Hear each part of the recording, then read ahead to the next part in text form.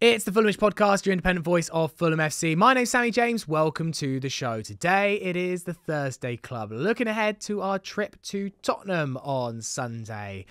Always nice to head to the north of the capital, go to that fancy new ground, and fingers crossed, maybe we can get a point or three. Joining me on the Thursday Club today is Jack Collins. Hello. Hello, Sammy. I'm going to remind you of you saying always nice to head to north of the capital when you're on that hour and a half walk back to Seven Sisters and you're standing in that queue for hours and hours on end because none of the pubs take away fans at that point. I'll just let you, I'll remind you of that. Well, I won't need to because I'll be so busy celebrating for hours after the game that all the crowds will disperse by then. Also on the Thursday Club today, Dan Crawford. Hello. Hello, Sammy. Yeah, I'm very surprised that you think it's such a lovely place to go. But anyway, well, your judgment's always been iffy in my book. I just mean the stadium itself. The toilet bowl of despair.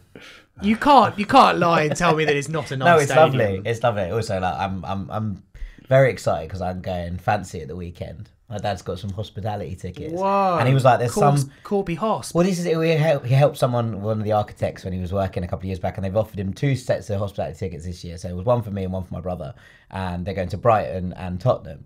And before my brother had even read the message, I was like, I'll have the Spurs one. Thank you. Like, I'm very excited. So I get to see the fancy bits. So I'm excited about that. He's changed, hasn't he, Dan? Well, he's very excited. It's very strange. People from Acton don't go to hospitality. Well, that's why I'm excited. It might be a one and only time in a VIP area. I'll be thrown out within 20 minutes. Yeah, sounds about right. I'm excited to spend that 20 minutes in the hospitality bit. Nice. I've never done this before. I've never been in a hospitality You section. surprise me, Collins. No, I know. Like, honestly, it's one of those. I've never been in one, and I'm really excited because I don't really know what you do. I've got one. Can I cheer? What's the crack? No, of course you can't cheer. You're in the home end. Yeah, but surely I'm in like a little box. No, unless you might end up in a box. Yeah. I don't know. I've literally never done this before. I legitimately don't know what the crack is. Only one tale of Corby Hosp watching Fulham away.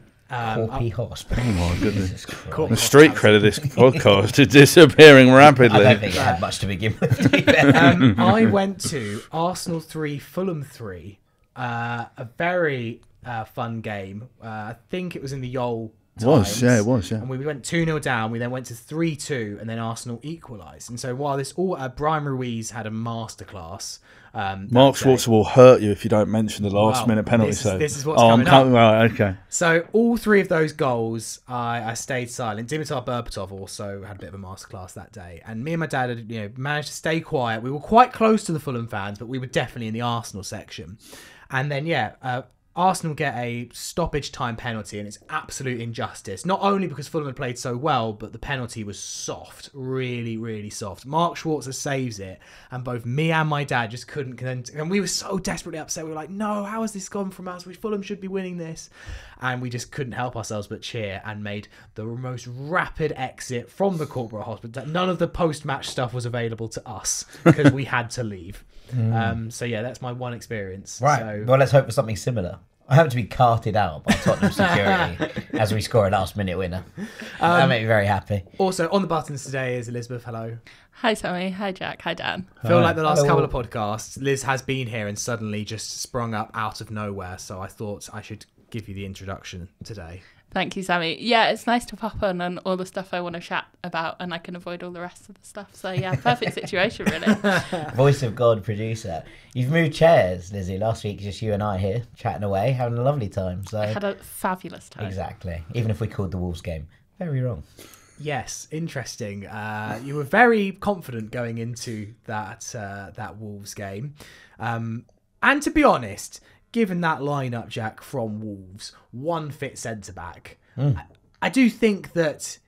I don't think it was big-headed or arrogant for most Fulham fans to think that should have been 3 points on Saturday. Whilst I think there are extenuating circumstances, it's a massive missed opportunity. Yeah, I mean, look, credit to Wolves. They were excellent, right? So that has to be kind of put first and foremost at the top of it. They battled for every ball. And after Fulham were dominant for 25, 30 minutes, they were able to score a brilliant goal as an equaliser, but it came as a bit of a bolt from the blue. And then actually ramp the gears up through that. And actually, Gary O'Neill, who's come under a fair bit of stick, and rightly so, I think across the course of this season, made some really interesting tweaks with how the game was playing out in order that Wolves were able to take the ascendancy out of it. And that's something that we haven't really seen from him this season. It's something that we have come not to expect from Wolves, actually, even from the back half of last season. Obviously, they had a great start to last year and then fell off. And then the start of this season has been very difficult. This is a talented Wolves squad. But as you say, it was a depleted Wolves squad at the same time. And Fulham weren't able to prod and probe our way through that back line, aside from that first 25 minutes, in a way that any of us would have expected from the last couple of performances. And to be honest, the second half, from where I was sitting, we looked jaded. Wolves were good, credit, right? Like that's fine. And they didn't let us play our game, and that needs to be kind of addressed in itself. But actually, the way that Fulham went about their business, considering it was on the back of two very, very important and impressive wins in different sort of circumstances, and considering the game had started so well with Fulham knocking the ball about almost at will, that fall off in the second half and that inability to kind of ramp back up to match Wolves' intensity, to match their game plan, to match the balance that they had in midfield, which I thought was excellent, and to kind of stand off an attacking threat that we know is very, very strong, felt really weird from where we were sitting. It never felt like Fulham were going to fight our way back into that game. Dan, your take on the Wolves game? Well, it was really disappointing, but I mean, it rather sums up what the Premier League is all about, doesn't it? It won't surprise Jack to know I see it slightly differently in terms of Gary O'Neill, who I think is a good manager and certainly struggled with that first run of fixtures. But there's some structural things I think that Marco Silva is going to have to address with the side. I'm coming to the end of my tether with Smith Rowe and Pereira in the same midfield. Yeah. It feels like and I know you guys have talked about this previously, it feels like the two of them are performing each other's job or getting in the way of one another. And obviously, I mean, I thought the best player on the pitch for Fulham was Sasha Lukic, by a long way. But the reason he was the best player on the pitch was because he had to do everything. You know, there was no, there was nothing else. And you know, I'm a big admirer of Andreas Pereira and what he brings to the team. But he will admit to you he's had a poor season. And Emil is someone who's still feeling his way back. You're still trying to work the balance of that midfield out. And it felt like we were too easy to play through time and time again. And the most concerning thing for me was, apart from Harry Wilson's little chip after he came off the bench, there was literally very little that Fulham offered, having gone 2-1 down. Yeah. And, you know, we've all sat here and castigated Marco for being a bit standoffish with his substitutes, cautious with his substitutes. Took it to the other extreme. And yeah, you know, I'm almost like, come on, Marco, you can sort of do it gradually, incrementally. There's no, you know, we don't have to go all or nothing every time. But I still think we have to look at where we are at this point. We're certainly higher in the table than I thought we would be. We're playing better football than I thought we would be, and we're defensively, for the most part, more solid without João Palhinha, which for me is remarkable. Yeah. You know, I really feared for us when we didn't replace Palhinha, but I think to Jack's point in respect of how we started that game, it does kind of underline that we need to be clinical in the final third, and we probably need to be looking at a new addition up front in January. I mean, Jack, I do wonder if Berger was ill, obviously, for this. Yeah. So you'd imagine he will be back for Sunday. I wonder if actually Sunday, and we'll come on to exactly how Fulham line up, but I wonder if Sunday might be the moment where we go Smith Rowe, Lukic, Berger. I wouldn't be at all surprised if we play out a Sunday and with the same starting 11 that we played out against Manchester City. What? So maybe drop Smith Rowe. I wouldn't be surprised. Not necessarily because, obviously, Emma Smith Rowe's a bit of a funny case in this one because he's obviously an Arsenal boy. His dad's a Tottenham fan, famously, and so he's always had that kind of bizarre relationship between the two clubs. So there's maybe something to be thought about in that regard, that this is a game that matters. He's scored at Spurs Stadium before, and he's had good performances there for Arsenal. There was one where he was pretty much the main man, and that was one of the games that really kind of shot him into the public consciousness. So, you know, you obviously can't pick a game a couple of years ago and say, well, that's why he should start. But I do wonder if this is, especially with the way that Spurs played against Manchester City last weekend, you look at that and you kind of flip the narrative and be like, okay, well, how good, where were they excellent? Well, they were excellent through the middle, right? That them sort of deep runs from Maddison, who came back into the team, was excellent. Kulusevski drifting off the wing. We're going to have problems if we are lightweight in the middle against Spurs, I think. And right now, I think what we can learn from that game against Wolves is that we did look lightweight in the middle. It wasn't Andreas's best game, absolutely not. And I don't think it was Smith Rowe's best game either. So you can kind of look at both of them and think, well, who's brought more to the table there? The answer is probably neither. And maybe there's something in that as well. But there is a sense, and I think Dan's absolutely spot on with this, that midfield has not found its balance yet. Now, I would quite like to see a little bit more of Lukic and Berger, and Elizabeth and I spoke about this a little bit last week when we were talking about Sasha coming back into the team, with how that balances out, and if the fact that Sasha Lukic does a lot of the defensive work as well as being able to pass the ball forwards and progress the ball well, because he's up there in the top players in the Premier League for progressive passes this season. There's also a sense that might free Sander Berger to go on a little bit more of the destructive runs that we've not really seen from him, that we have seen in different places at Sheffield United, at Burnley. He has that ability to sort of maraud through midfield at times, even if that's not necessarily, the role you expect from him. I am intrigued to see if that balance can be found between the two of them and if we can look to build on that going forward. Yeah. I mean, Dan, there was an element as well of a bit of bad luck at the weekend. I've never really seen that. I certainly not in my kind of like memory of Fulham having to self-inflicted go down to 10 men. And it was mentioned a lot on Sunday's podcast that at least Marco went for it at that point. He didn't just sit, okay, well, let's just see out 2-1, not much we can do with 10 men. He actively went for the equaliser, even though we never really looked that close to getting one. I don't mind really losing 3-1, 4-1 if it was actually the risk of potentially trying to go for it in those final few minutes. No, it comes down to the difference between Silva and the man he replaced. We all love watching the style of football and the adventure that Marco brings to it. He's a winner. He sets high standards for his teams, and he will play adventurous football. The part that I struggle with at the moment is in so many areas we don't quite know what the best option is. I think Sunday coming up, for instance, is made for someone like Adama Traore to get out of Tottenham. What was interesting was Wolves played Rayan Aït-Nouri really high, and Semedo really high to stop Robinson getting forward. Robinson got forward right at the beginning, and then that was virtually it. Yeah. I think we've got a lot of wingers and a lot of number 10s, some number 10s playing in central midfield, and it feels like, I think Raul Jimenez will still be having nightmares about the one he missed. But it's my thing that, rather like the Brentford game, which was brilliant in the way it ended, but it took Wilson's introduction to put players in the penalty area, numbers in the penalty area, and he took it upon himself to get in the penalty area and support the centre forward. And I think that's what Marco wants. But obviously, losing Anderson like that is something that you can't legislate for. And the goals we conceded were suboptimal, shall we say.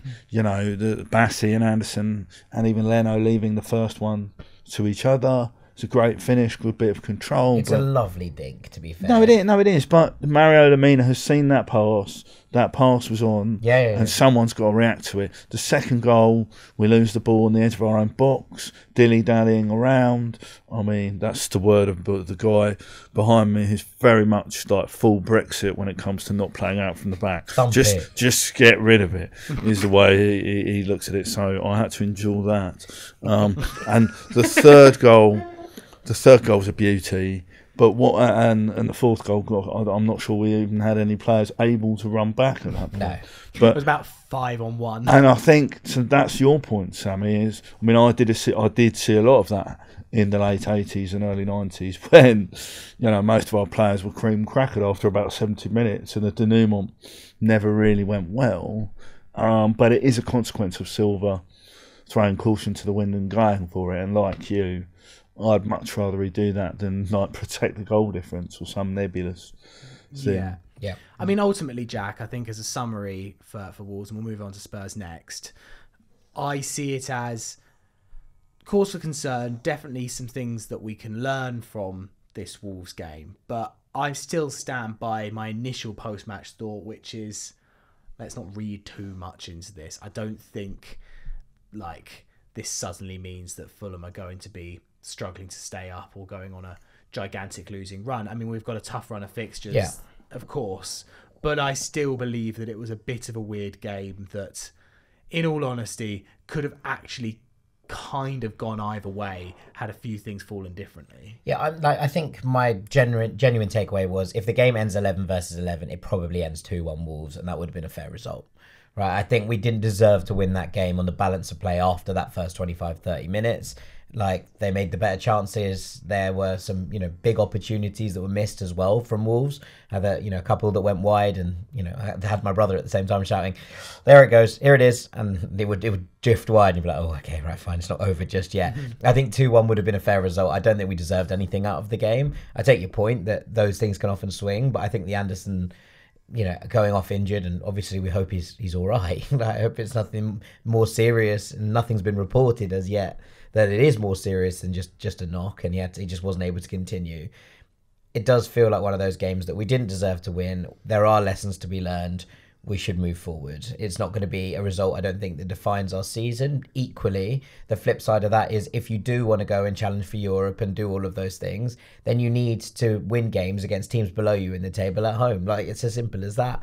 And ultimately, we have failed to do that, and that is probably the reason that Fulham will be fine. I'm with you, and I don't think we need to panic and think Fulham are going to be dragged into a relegation scrap.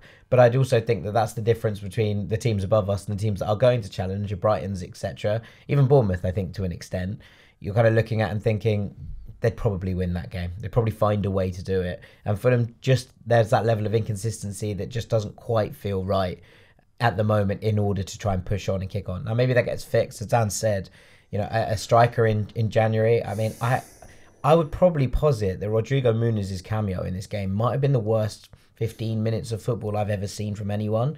Like, the ball just sort of bounced off his knees, it bounced off his legs. Rodrigo Muniz play before. So. No, I know, but I thought we kind of threw the baby giraffe stage, but now I feel like we're right back at baby giraffe stage. Like, it really did feel like he'd maybe found a way to utilise his frame, and obviously he's not, But what's he supposed to do in that situation? No, I know, the but ball wasn't like the people around me were slagging off Jimenez, which I thought was bizarre. No, I'm not saying it was wrong. No, but what I'm saying to you is, it's the problem. Muniz looks a much better striker when he's got the ball, right? And we didn't get the ball into places where he could hurt the opposition. And sure, his control was lacklustre, and he ran up some blind alleys, but so did every other Fulham player, consistently. I just it's like, there's one thing giving him the ball, it's another thing every time the ball coming to him, it going ricocheting off into Rose Edge. Like, it really did feel like there was no ability to trap or try and bring himself into play because he hadn't got the ability to bring the ball down. I agree. No one was great. There does seem to be a common theme, though, with Silva and both Jimenez and Muniz, but maybe just also Silva strikers in general,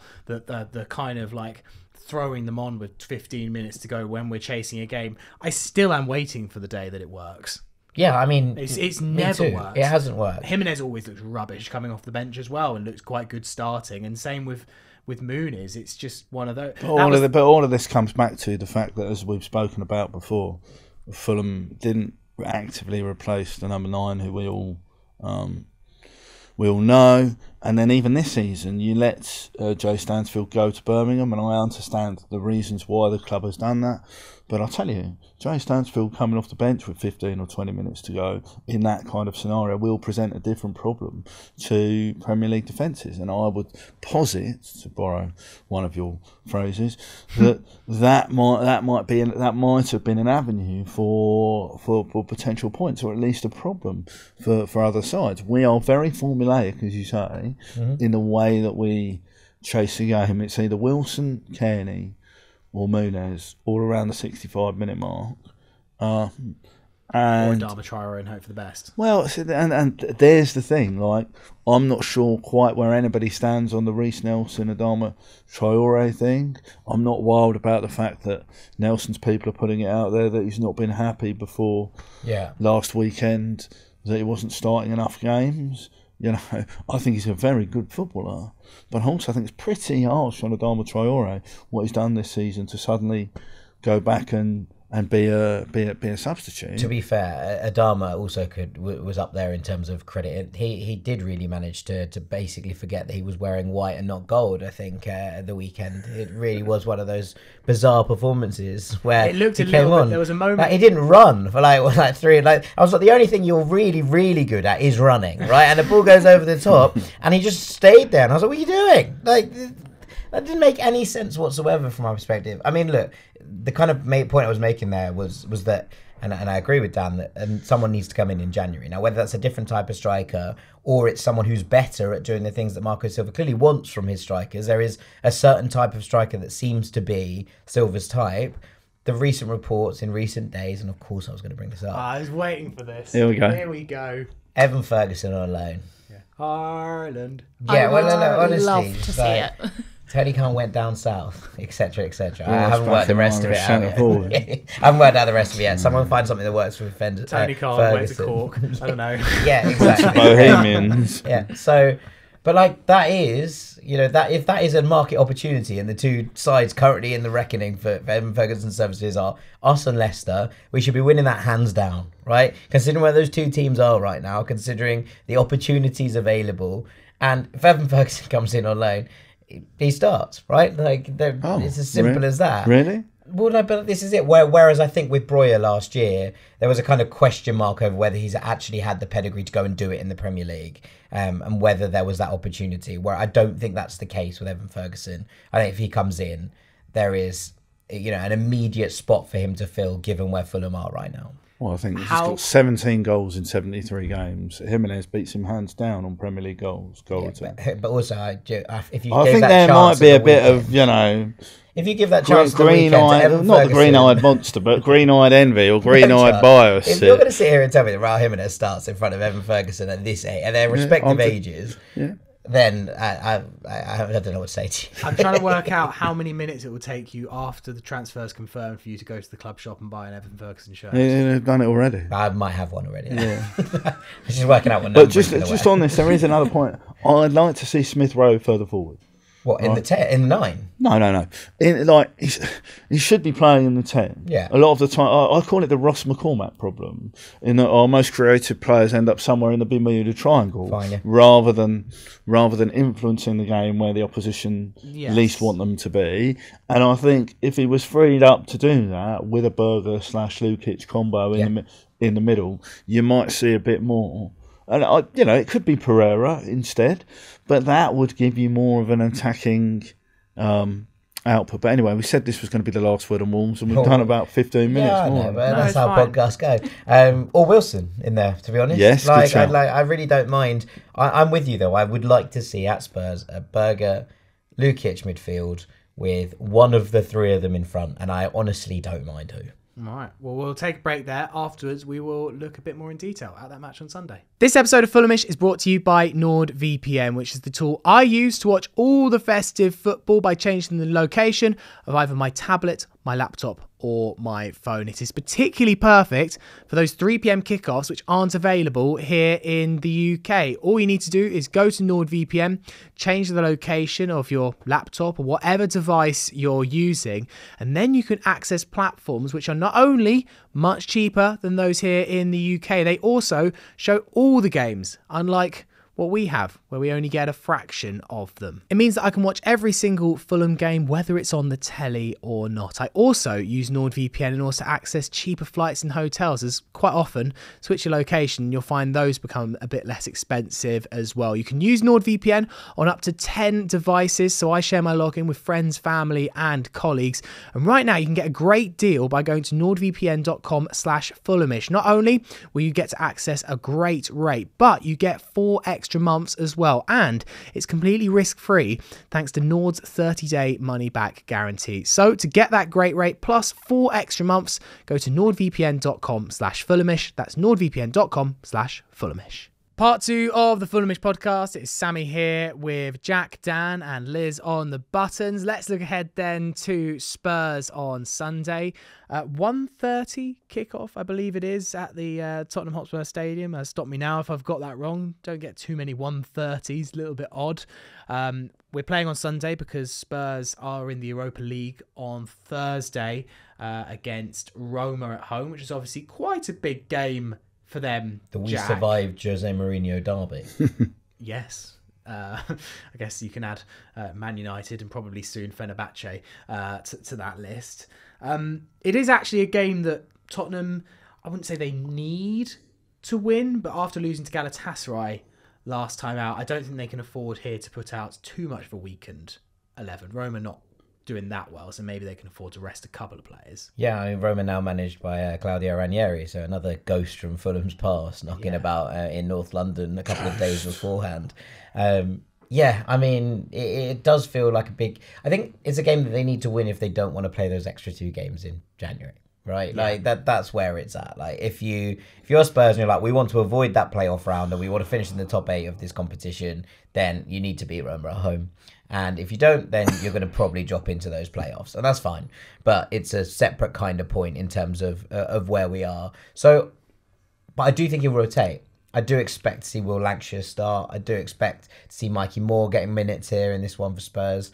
I would imagine that given the exertion that they had in that City game, which was an interesting game in terms of how it played out, City the better side for the first 10-15 minutes, looked very comfortable in possession, and then Spurs started to find that directness, that kind of ability to hit on the break. And actually, this is quite an interesting thing with Spurs, and I wonder how Fulham play it on Sunday, because they have looked incredibly dangerous in transition when they've been given those abilities. And what was really impressive about Spurs at the weekend was that they were so direct, and kind of look at the passes between the two sides in the game, and City trying to thread their way through Spurs obviously didn't work. Spurs' pass count is so far down on what they normally are, their possession count is so far down on what they normally are, and they produce their best performance of the season. That's the blueprint that they will look to kind of push going forward. Now that doesn't mean they can't play other ways. We've seen Spurs dominate sides with the ball, but I do think their most dangerous asset is when they are pinned back and they can find ways to spring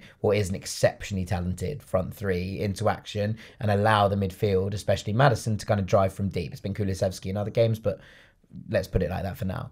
And I wonder if Fulham play slightly differently at the weekend. I wonder if Fulham look to actually lay off possession a little bit. Not quite in the same way that we did against City, but on that kind of game plan in order to try and spring Spurs at their own game, because it does feel that with a couple of key players still out, I think Christian Romero has been ruled out originally of this trip to Roma, but not trip to Roma, the game against Roma, and then we're not sure about the weekend. Van der Ven's still out for a little while. Dragosan and Davis were excellent at the weekend together, but can you get in behind them? That's the sort of big question mark of where they are. And with Vicario out, it looks like Fraser Forster's going to be in goal. And Fraser Forster has not been very good over the course of this season. I'm sure he'll drop a masterclass at the weekend. Yeah, can't wait for that.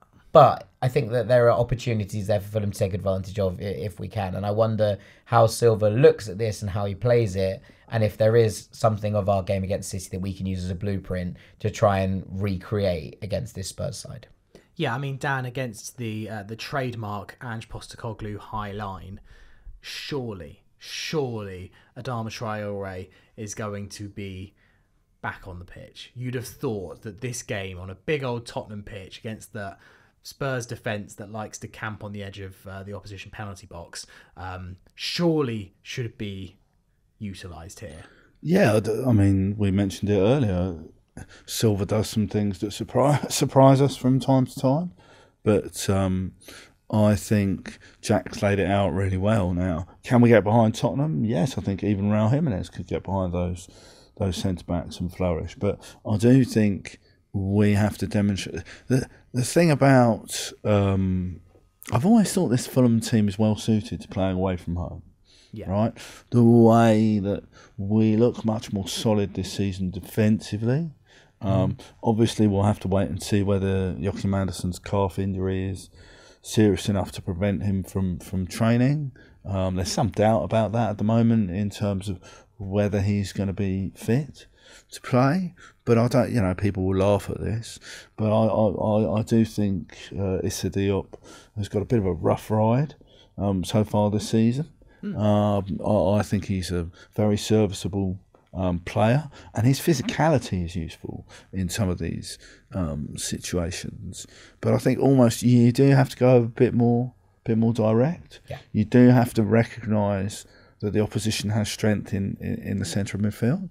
But I don't have a problem with Berger and Lukic dealing with Maddison, because a Norwegian has done that very successfully before with James Maddison. And I would just say, if we're talking about Sander Berger, you watch his last 2 performances for Norway. Yeah. Absolutely outstanding in Norway, getting promoted in the Nations League. That looks every inch the kind of £20 million player who we were looking for. And I do think there wouldn't have been quite as much space for Wolves to operate, but that we will certainly be adventurous on Sunday. And it's one of those ones where you wonder whether Marco should just sit in a little bit more rather than go for it. But I think Tottenham are weak defensively. In fact, we don't even need to debate that. They are. They concede terrible goals all throughout this season. And it's about time we did something at Tottenham. Is it Dimitar Berbatov all those years ago? Yeah. And maybe before that, Barry Hales in 2003. The masterclass. I mean, that actually, that Chris Coleman performance is the blueprint. I mean, it is 21 years ago, so I imagine people listening to this podcast have no idea what I'm talking about. But Coleman went in the very early stages of the season with a 4-5-1 that became a 4-3-3, with Bar Morte on the left, Malbranck on the right, and Sahar through the middle. And we ended Glenn Hoddle's glorious second reign at White Hart Lane. And I think the same vulnerabilities are present in Postecoglou's side. And it means a lot to me. A lot of my family are Spurs, unfortunately. So I'm hoping that we can put in a performance this Sunday. I mean, Jack, it does feel like a little bit of a battle of Spursy versus Fulhamish this weekend. Drew wrote a lovely column on the BBC Sports website where he kind of used the two terms with a little bit of tongue in his cheek. But obviously, like, Spurs' Premier League form since September is win-loss, win-loss, win-loss. And even actually, if you look at even like Europe and stuff, it's kind of on a similar pattern. They've obviously won this game on Saturday 4-0, their most impressive win of the season by an absolute country mile. Yeah. But I remember back in March when we faced Tottenham at the Cottage, they had just gone to Aston Villa and won 4-0. And this was an Aston Villa who seemed kind of impenetrable, particularly at Villa Park at that time. And it was definitely their most impressive result of the season. Obviously, the next game was the 3-0 at the Cottage. I don't know why. And this is based on not much more than just vibes. Okay, kids. I've just got a weird feeling that Fulham might turn up in this game. Yeah, I mean, look, I think that obviously when you have a bad performance, you need to bounce back. Now, Spurs will be riding a high, but they'll also have had a midweek game. As I say, it remains to be seen how rotated that side is and what we see from them as a whole. But I do think it's interesting to kind of examine Spurs and examine what they've been like. And I honestly do think, and I was saying this, watching the game in the pub afterwards, we want Spurs to beat City. We want Spurs to beat City. I can verify that. Because there is this element of, that I agree, Spursiness that exists within this. And it would be very Spurs to go and beat City and then lose at home to Fulham. And a lot of people have said it this week, right? Not just Fulham fans, but Spurs fans all over the shop, right? And we have a lot of them on ranks in our Patreon community. And they were all like, put your money on Fulham winning next weekend, right? Like, they were all doing these things. And it'd be very Fulhamish to lose at home to Wolves and then go and beat Tottenham, right? This is the two terms in their kind of extremities. I think you have to try and analyse it in a way that's a little bit deeper than that. And they are in a good run, but equally they were frustrated in that game at home to Ipswich, where Ipswich sat deep and kind of blocked them out and stung them twice in quick succession. There are defensive frailties to this side, and I don't think it's being disrespectful to Spurs to say that. I think that you can look at that side and say, there are issues in terms of how that defence is covered by the midfield. It's got better over the course of the season once Postecoglou stopped, and actually it's quite a nice comparison in some ways, playing twin eights in front of a single number 6 and actually started playing with a double pivot and someone playing in front of them. That has solidified Spurs a little bit, and I wonder if there's something to learn from Marco Silva from that kind of adjustment that's been made in that regard. I think it's one of those games where, at no point am I coming into this saying Fulham are favourites, and I think it would be wild to. But I would not be surprised, shocked, whatever, to come out of that stadium with 3 points. Yeah, and the weird thing about last season's game at Tottenham, Dan, was actually Fulham had opportunities to take the lead that day, and it was mostly Calvin Bassey being on the right-hand side that actually undid us that day. But we actually had quite a few opportunities. Spurs always will give you that. Now, of course, they will make opportunities at the other end. It feels, whenever you play Spurs, a bit like a basketball game. You could lose 4-0, but you could also win 2 or 3-0. Everything's kind of on the cards when you play them. It just slightly depends how it falls. Yeah, that game last season is still in my mind as one of those ones that got away, really. We had a lot of chances, played quite well, and just defensively were gifted them some goals. Yeah. And you can't do that. I think the promising thing for Fulham this season is we've done a little less of that. We obviously gifted Wolves a few goals in one game last weekend, but I think we've got some learning to do. I'll take Jack's point in respect of how you tweak a side, and also how much of the ball you want to hold in a stadium like that. I wonder if actually having the ball a bit more would start the mumbling and grumbling of those ever so even-handed and generous Tottenham season ticket holders. They're always very patient with their team, aren't they? And you just need to be in the game. They've got such lightning speed on transition, as Jack has already outlined earlier today. But with that comes an opportunity. They will throw numbers forward, and we do have patterns of play that could work. So I think there are real signs of positivity, and I'm excited to see how we do. Yeah. Because Silva has talked all this week and in the immediate aftermath of the sort of terrible result on Saturday about needing to bounce back, analysing the game, and getting us on the front foot. And I'm intrigued to see how he sets us up. And also, I'll take him by your point, Sammy. We're not going to, we shouldn't be in absolute despair as to last Saturday's result. But it is also the barometer of how a team, progresses. What you will always have those seismic results because it's the Premier League. Every team can beat one another, and there are a number of teams in false positions at the moment. But we are the sort of side who can go somewhere like Spurs and win, and that needs to be the target now. Yeah, 1,000,000%. You know who we lost to the week before we won 3-0 against Spurs last time? You can say Wolves. Wolverhampton Wanderers. Yeah, I've got a really good feeling about this game. Obviously, that might come back to bite me, but I do think there's a sense of freedom going away to a top 6 side where ultimately, if we don't come away with anything, it will be disappointing, but we weren't expecting to. But I just think Spurs have a slight mentality block sometimes. I think we really saw it in their game at Brighton this year when they were 2, should have been 3-0 up going into the break and ended up losing it 3-2. And I think that they're a team that crumble quite easily, and I do think we could take advantage of that. And then if we do lose, at least we weren't ever expecting to get anything.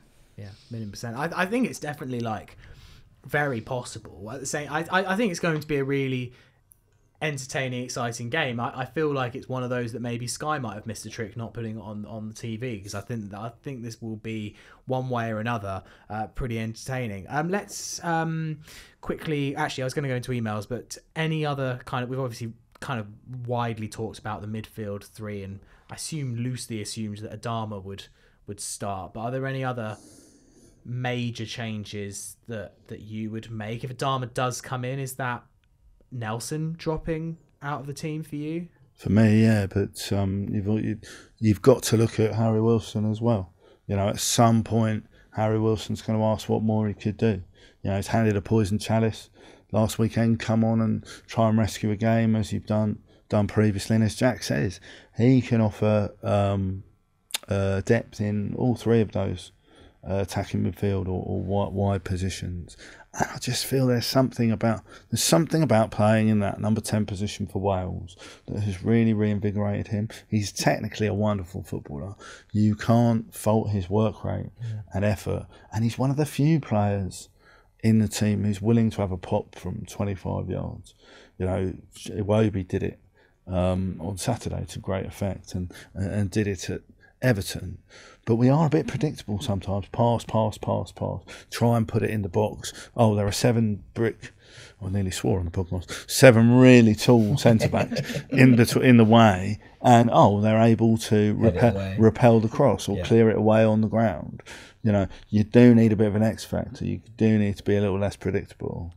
And part of me is like, Wilson deserves a start. I don't think anyone can deny that. It's just a question of how you get him in there. His versatility actually might be a bit of a curse in this regard, right? In that if you have him on, or Bobby Deck with overread to a point, right? Like, you know, the fact that he can play either side or in the 10 means that he's an exceptionally useful substitute, because if someone's not playing well or there are tired legs in there, you can put Harry in. And look, he did this at the weekend, right? He came on and he played wide, and then in the second part of that, once the second switches happened, he was shifted into the middle and he started to have more of an effect. So I do think it's one of those tricky ones. I would love to see Harry Wilson given a run in the 10 ahead of Berger and Lukic. Like, if it was up to me, I'd give him that go. I'd play Adama on one side, Iwobi on the other, and if it wasn't working, I'd shift Iwobi infield and switch Harry and Alex over so that they had that kind of ability. So I don't think Marco will go that drastic with his changes, but equally, if we are going to end up playing in a game that does require transition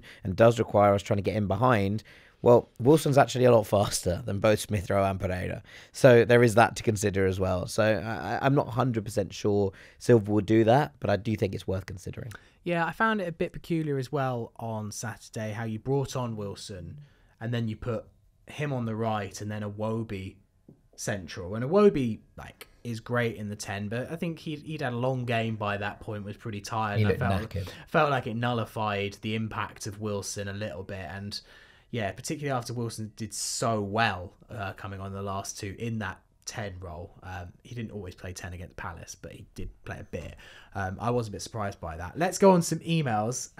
The first one from Marty Morganello. Long-time listener, first-time emailer. Just listening to your latest pod and was psyched to hear about another Fulham fan in Charleston, South Carolina. By the way, I can't believe how badly you shafted me on this. I got so much grief for thinking it was Charlotte. It's because you just absolutely butchered the pronunciation of it. Yeah. I got probably as many messages about this as when I thought that Joachim Andersen was left-footed. He said, by the way, you pronounce the ch like chicken, not like Charlotte. Being a Fulham supporter since 2004 when Brian McBride joined the club and totally fell in love with Fulham from the start. Come on, you whites, and that's Marty Morganello from Charleston. Well, to be honest, if we'd read it out, it would be fine. Have you never watched Strictly? Charleston. It's a dance. Yeah. It's also a hugely important town in American history. Yeah, because it created a dance. And I thought a well-read man like yourself, a cultured man like yourself, Sammy, wouldn't do that. Yeah, but there are quite a lot of Fulham supporters in South Carolina, as I discovered earlier this summer. So that's excellent. Are we going to link up our 2 Charleston fans? We can do. We've got to do that. Send in your emails. We'll switch them. We'll send I had to each do other this your the other emails. week. I had to do this the other week for a fan from Melbourne who was like, "Could you put me in touch with the other fan from Melbourne?" I was like, "All right, I'm running some sort of like Fulham dating service now." It's not- Mate, this is what you've signed up for. I'm afraid. Another Charleston fact, and Liz will remember this from the quick take on Saturday. I got given an American candy bar from a colleague who'd just been to America, and it was called a Charleston Chew. And Did you eat it? it was beautiful. It was really delicious. Basically a bar of nougat, but just then with chocolate very on top nice. of it. We Is like that we nougat? we were both feeling quite battered by the It's rain. nougat. And then Sammy pulls out this massive bar of chocolate, and we're thinking that's the energy we need to get us through the quick take. It was Honestly, I delightful. don't think the quick take would have happened if it wasn't for the Charleston Chew. Yeah, we were on because death's door. it was quite bleak. Let's go on to this next email from Paul Taylor. I just enjoyed this one, not particularly a question, but a landmark for Paul. It said, "Hi Sammy and the Fulhamish team. My brother John and I were taken by our uncle to our first football match 50 years ago in November 1974. We had not heard of either team, but Fulham beat Villa, and so since then we have been Fulham fans. To celebrate 100 years between us of being Fulham fans, we've invited friends and family to the match against Wolves. There will be at least 15 of us at the match, with some more joining for a meal in the evening afterwards. We have season tickets in the Johnny Haynes stand.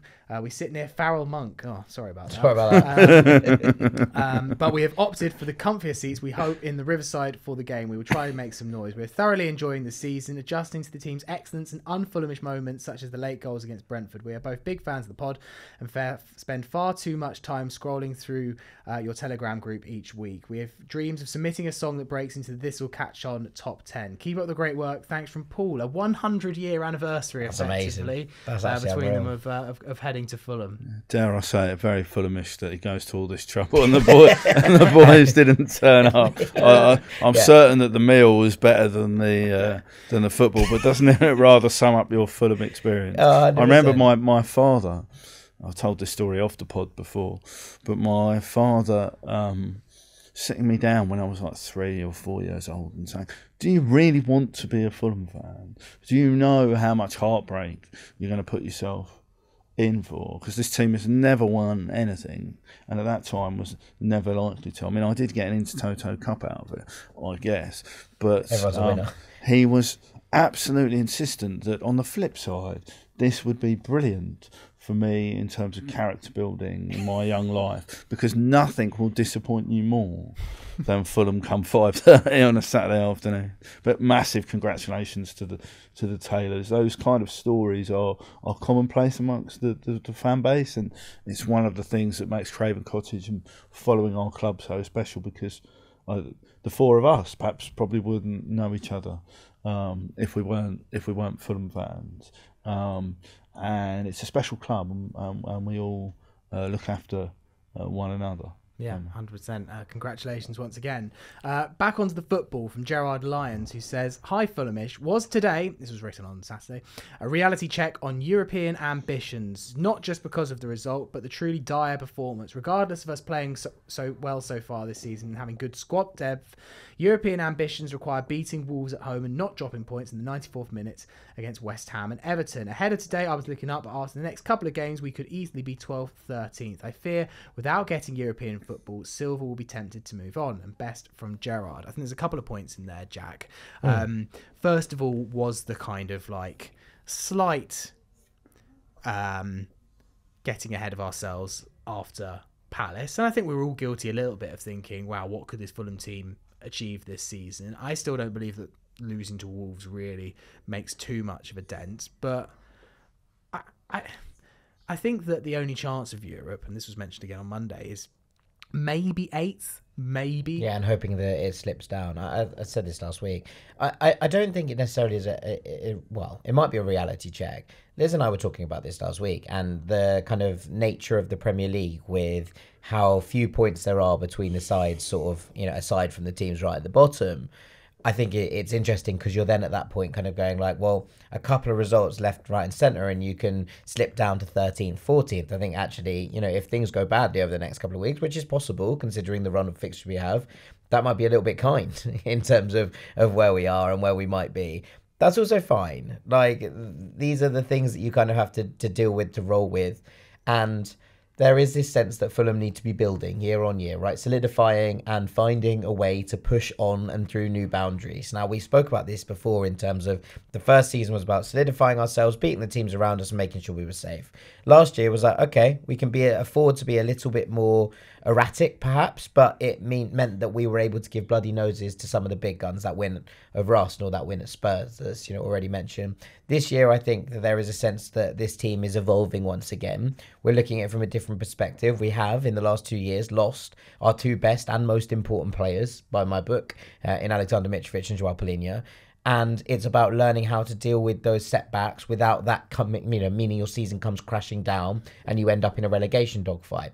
Now, that's a good thing. To learn how to deal with that is something that every team in a position like ours or Brighton's, they're a couple of years ahead of us, I think, in this kind of situation, is something you need to learn to deal with, because once players come through and they start to shine for you, ultimately there are bigger clubs in the food chain. It's just how it is. Yeah. So actually learning how to deal with that and not letting the world come crashing down on us when a big player or a big component of the team leaves has been a big step forward, I think, from that perspective. And I think that Silva understands that journey. Now, I do wonder if at some point there is someone that's going to come in for him, but it's a risk, right? And there are also those levels that whilst I and you and Dan and Liz and everyone listening to this understands that Marco Silva is a wonderful, wonderful manager, there is still that question mark about people jumping up from a team of Fulham station or Brighton station, etc., to a top six side. And we've seen that time and time and time again, that those sides have looked elsewhere, generally outside of England,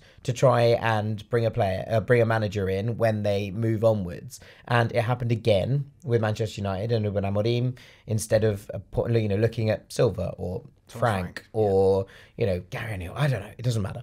But Could you imagine? No, but the point. Well, they spoke to Gary O'Neill in the summer.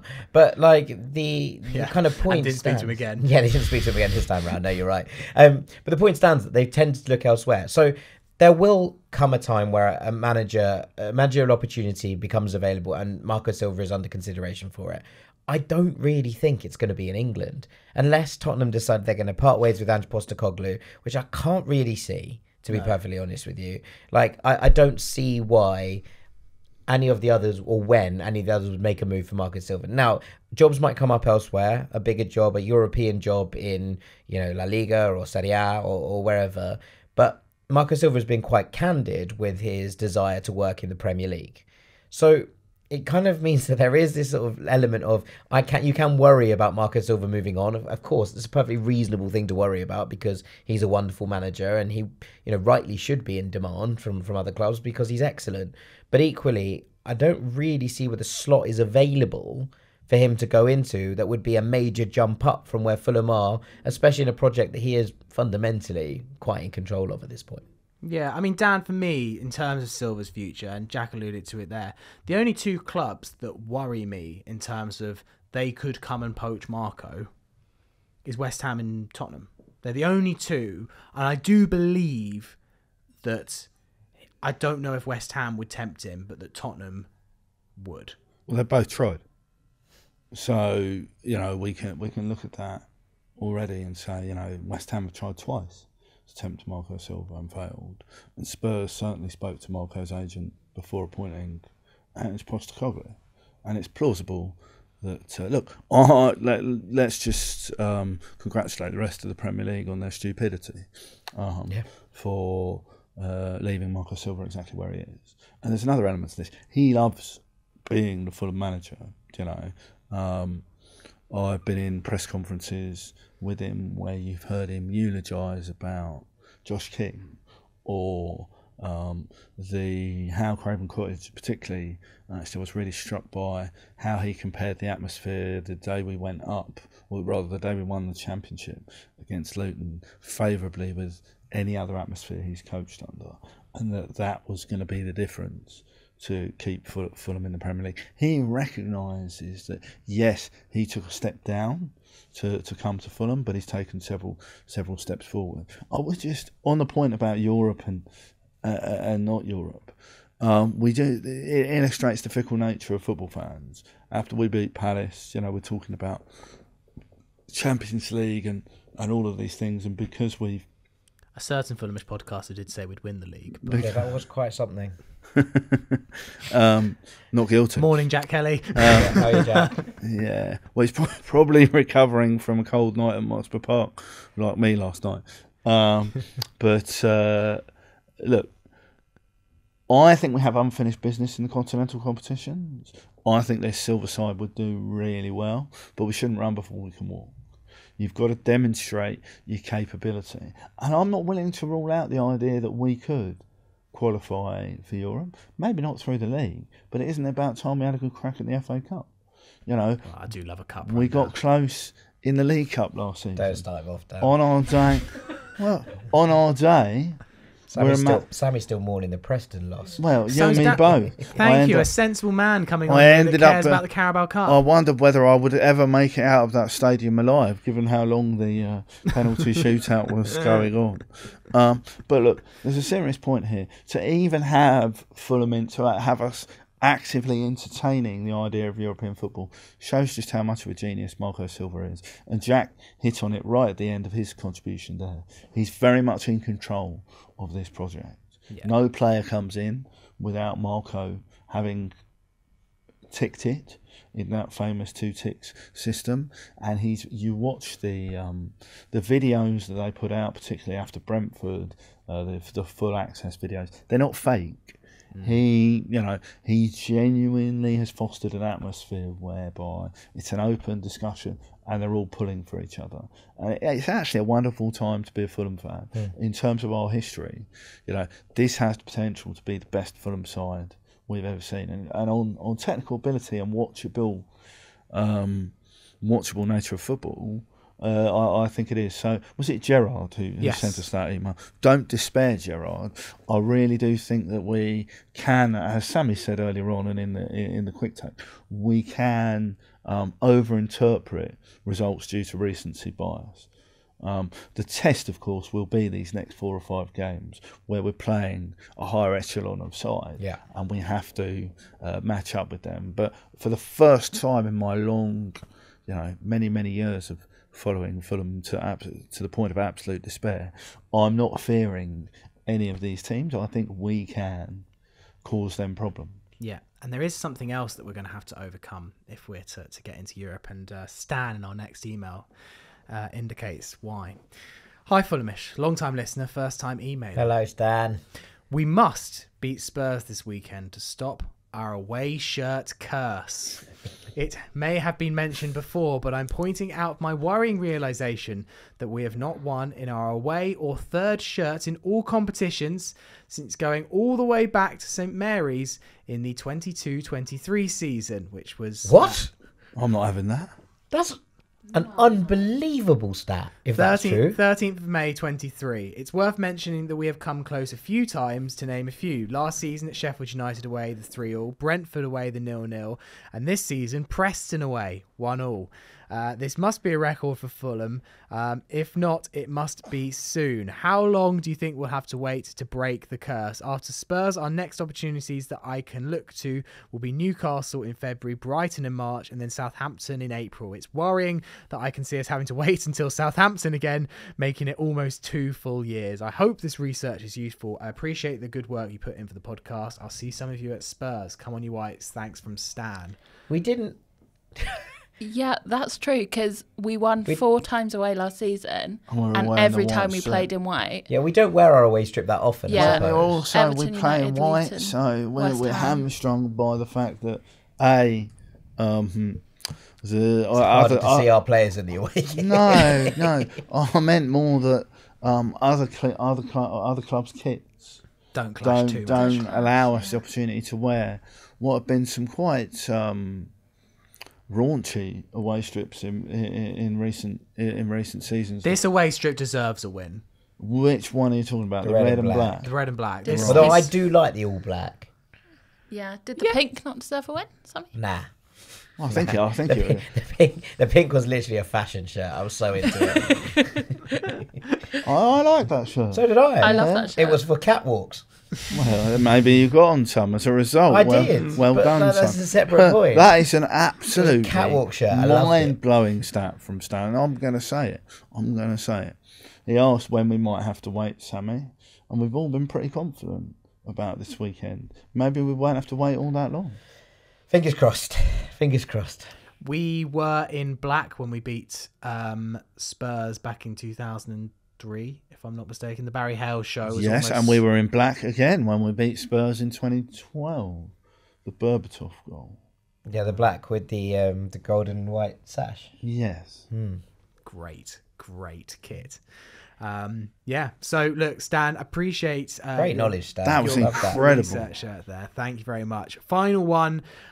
We've kind of touched on this, but I don't think it's necessarily too bad going over old ground. Michael Burdett says, "Hi, Fulhamish team. I'm a relatively recent listener of the podcast. Thanks. Keep it coming." Welcome along, Michael. Reflecting on the Wolves game, I am surprised you all went so light on Pereira.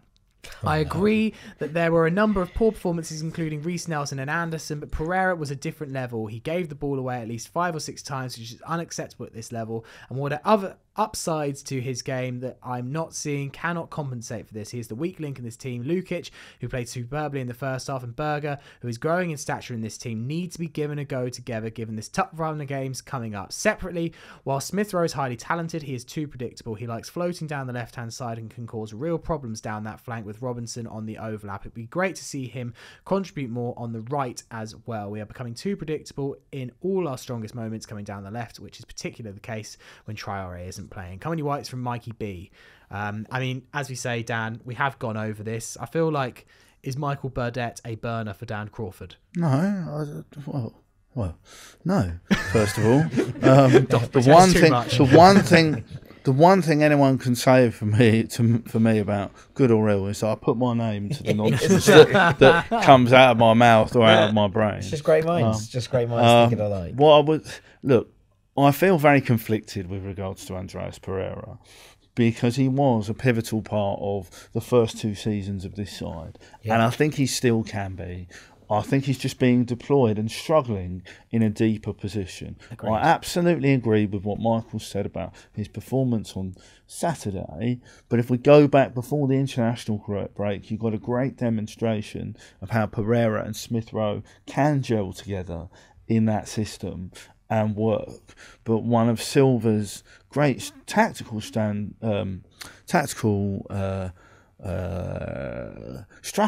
if you like, over his time of being the Fulham manager, he's able to tinker and switch and give the lie to the idea that he's only got one way of playing. I think Pereira's best in that number 10 role, particularly because he can lead the press in a way that nobody else can. The problem is Pereira and Smith Rowe, as I said earlier, getting in each other's way in conventional midfield positions. And I was most angry about Andreas Pereira when he tracked Liam Delap all the way back at Portman Road and didn't put a scratch on him at all, as Pep Guardiola would say. You have to countenance that with the fact that he's a creative player. He is going to try passes. I remember people castigating Danny Murphy in that Great Escape season, that Murphy would give the ball away frequently because he'd try an ambitious pass or he'd try and get us going forward. Nobody has a bad word to say about Danny Murphy now. He's a bona fide Fulham legend, right? And I think we just have to... I've never been a Fulham fan who gets on players' backs because it doesn't help. They're not trying to lose. They're not trying to pass the ball out of play. They're not running into a brick wall intentionally of old gold, as it seemed like on Saturday. That being said, it might be time to try something different, as we've all indicated for this weekend. I wasn't... on your previous podcast where you went really soft on Andreas Pereira. But I would want to acknowledge that he's played an important part for Fulham over these past couple of seasons, and he's got back in that Brazil side. And that sort of says that he does have the ability. And I would finish it simply by saying the goal he scored against Manchester City, the opening goal at Manchester City, would not have been possible without that dynamic understanding between Raul and Pereira, and we just need him to score more.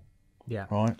How you get play that? him in position. That is How the main you thing. get that out of him, and how you split those creative duties between Pereira and Smith Rowe. I think eventually you're going to have to choose one of them. All right. Well, we will leave the discussion there for today. Really. Sammy, don't you have you can cut this if you want, but don't you have a question for Jack and Dan? Oh God. No. Don't make me ask it. Do it. Go on. I want to hear it, and you can cut it. Okay. I said earlier when we were having lunch. No, I can't say. Do it. Do you want me to ask? Go on, it? Liz. I could say it. I hypothesised. So Anderson needed to come off. Him going down to 10 men basically meant that Fulham almost had zero chance of getting back into the game on Saturday. And obviously there was medical advice that he could not continue. I hypothesised in that maybe if it was a more important match than it was, maybe let's say it was a cup semi-final or something like that, would you have been better off putting Joachim Andersen in goal and putting Bernd Leno up front? Honestly, sometimes, Samuel. Sometimes.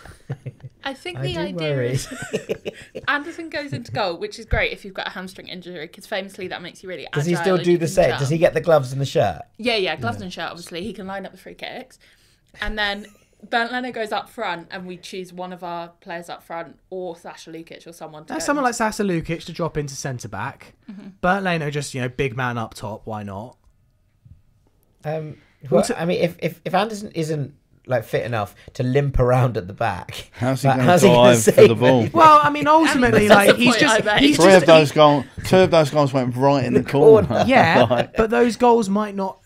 Cunha wouldn't have enough time and space to have that shot if there was 11 men on the pitch. I sometimes wonder whether you spend a bit too much time thinking about these sort of things. Yeah, I think maybe you've overthought I this can't one a believe tad, no mate. one's at least, reasoning with me that 11 players are better than 10. Well, I But understand. that's basically the same argument as saying we could just pick the bloke out the front row and stuck him up top. Would that be better?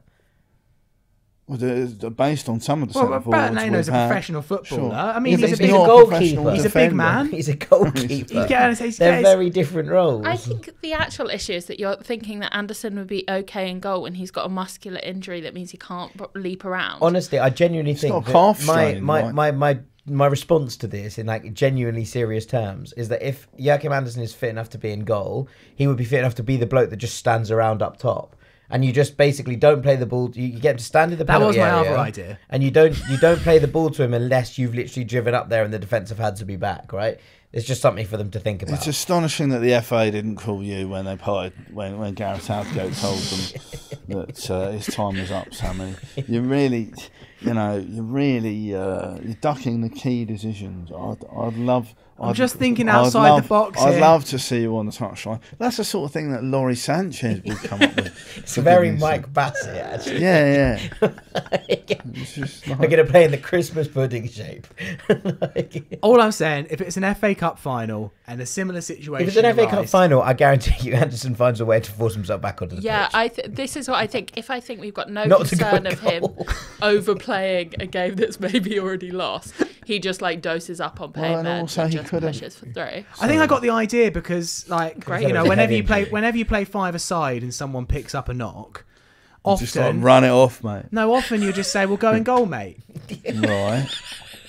It's like, at least that's the logic that's But taking there's you a to this reason decision. why the bloke who picked up a knock wasn't in goal I would to say the begin guy with. who plays in I final side is thought- probably as good a striker I as could Mateus probably make a Cunha. case for the fact that you think Leno's really good with his feet, and therefore he could sweep up at the back in place of Joachim Andersen.